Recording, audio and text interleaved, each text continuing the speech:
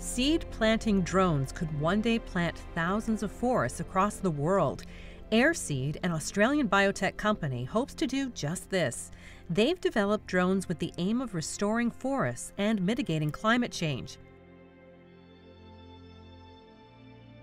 The industry hasn't changed in decades, and with the evolution of technology, we have the ability now to really upscale our solutions. If you compare agriculture and the way that we've adopted technology in the agricultural space, we have fully automated and autonomous farms that operate.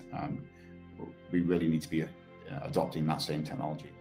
The seeds that are dropped from the drones are coated in their own patented seed pod biotechnology, so they are protected during their early stages of growth and also contain nutrients that are beneficial to the soil.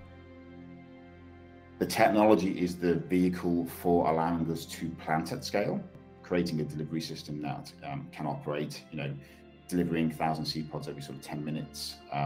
It can fly above the ground and not impact the ground as it's traveling, which is very important in certain types of ecosystems.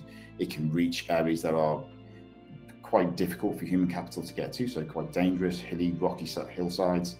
The company aims to plant over 100 million trees annually by 2024 in several countries around the world.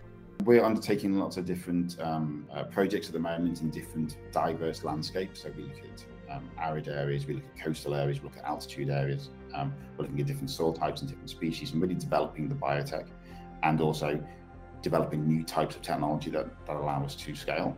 And then 2023, as I said, watch this space, you'll see Airseed start scaling up internationally outside of Australia.